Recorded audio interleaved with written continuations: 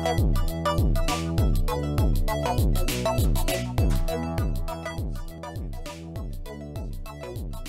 first thing is you actually have to set up the Arc GIS online site.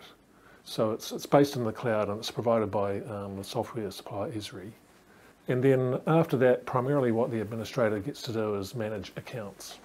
I've got the power, or the admin rights, to create accounts and delete them. On campus we've got a lot of different users, so if it's a particular course that's different from someone who wants to use Arc GIS Online for other functionality. In terms of students, there's a few methods you can use, and the one I use is students will get an email that they need to respond to and then set up a password and some security questions.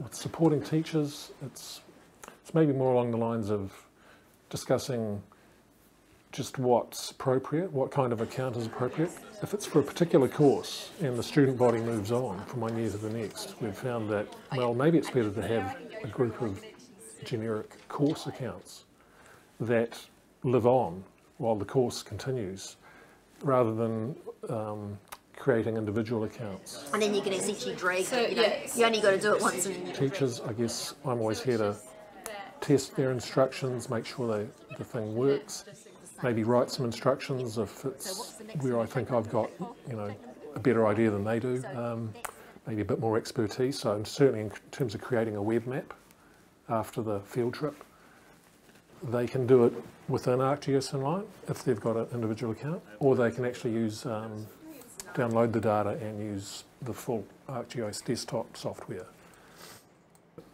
So I'm kind of a crash test dummy ultimately, and I like to see it working smoothly, so put people on the right direction.